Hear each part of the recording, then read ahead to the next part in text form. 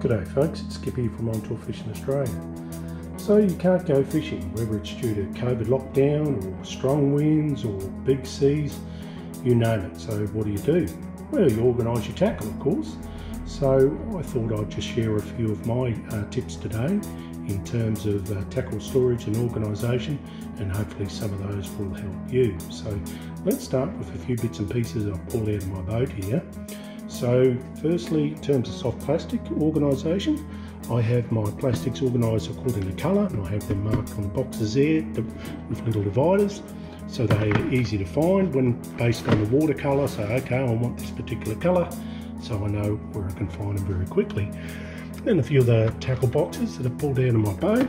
This one here, for example, some of the smaller species that I'll have. This is quite apart from already having rigs ready to go. So these are like the little extras that I might want to think, okay, I need a change of tactics or a change of rigs or something. Here's the extra bits and pieces, everything from whiting hooks to circle hooks, brim hooks, small reef species, and different size sinkers, swivels and beads.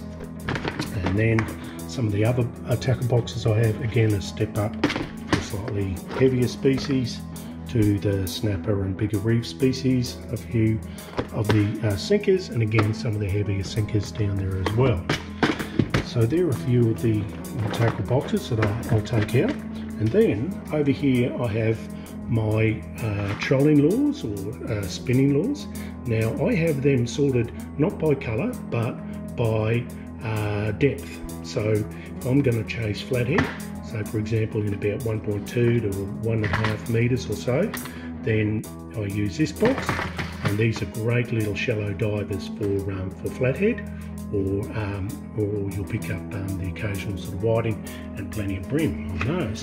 Then I go up to sort of mid-range. Again, these might dive to a couple of metres or up to 4.5 metres or so, variety of those, and then deeper divers yet again.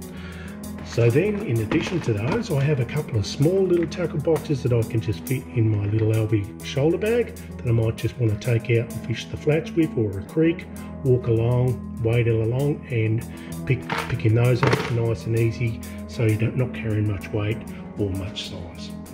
So let's go into my cupboards here. So in here I have the tackle organised in various boxes and crates. A lot of these ones here, for example, I've just picked up from Bunnings, and they're relatively cheap and a great way to organise your gear. So starting down here, just some little tackle boxes with sinkers sorted according to size, so they're not all mixed up and messy, easy to get to, easy to put together sort of another tackle box or some bits and pieces that you want to make some rigs, extra rigs. It's all there, you know where to find. So there's some star sinkers, surf poppers, flies, for tailor and salmon off the beach, you name it. Speaking of which, then if I'm putting together some rigs on my table, I then know where to come and find, say, pliers and scissors, all stored nice and neatly, and then knives, a variety of different knives in there as well. And then let's go over here. So in terms of my rigs, some of the rigs that I have, here's some LV rigs that I have sorted according to sinker size in there. So again, nice and easy, you know, according to the swell or whatever. I'll put together a few, and I might say put them in this little tackle wallet. Down the bottom, some star sinker rigs for dew or heavy surf in terms of holding your rig when you've got that strong sweep, or some spin rigs. Various other bits and pieces in here, everything in here I have from trebles, pens and tape and bits and pieces, little pins that I use for my rigs, putting my rigs together. Then some other bits and pieces, I have red tubing, other spare sort of hooks and swivels and beads that, you know, I want to grab for rigs. Then I have my line sorted in a particular way, nice and easy. In terms of my braid and mono over this side, I'll have organised according to line size, everything from 4 pound up to 50, 80 pound, some braid there at the back. Then over here the fluorocarbon leader, same sort of thing, from 4 pound through to the very heavy stuff. And here's an example of the sort of leader that I love using, this Stealth FC. Another great thing it has is this line tamer, where the line feeds through there, you pull it out, and when you're finished, it doesn't get all sort of messy. What else we got? In here we've got sliders, so the slide baiting for mackerel, jew, etc. A number of bits and pieces and rigs and the big sinkers in there. And I put that together based on these sort of rigs from Don Butler and the crew from Kingfisher Australia.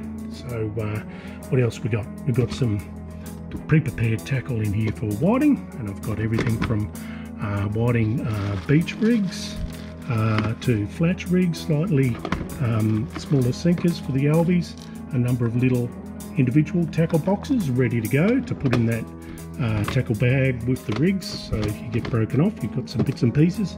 Two other whiting rigs here, deeper water stuff, winter whiting rigs, it's all in there. So then what else have I got down here? I've got my waders sorted, wet weather gear. In here I've got some beach accessories, so everything from the albie shoulder bag, bait boxes, rulers, Alvey dry pack, which is great, as I mentioned, sort of put the rigs in before, Alvey measurer, you name it, all sorts of bits and pieces in there, ready to hit the beach, other shoulder bags for wading, for flathead, etc. Other bits and pieces I sort of might have stored, like everything from rubber bands to line spoolers, a plonker pad for the sinkers on your big rods.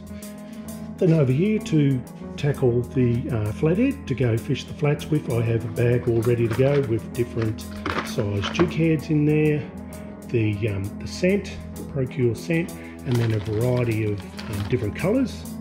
In terms of plastics, you can tell I love the Z-Mans for good reason, and then the some braid scissors. So there we go, there's a bunch of I guess my tackle storage options, which I hope are useful for you, and you know, you're able to sort your own gear and get out fishing soon. Cheers.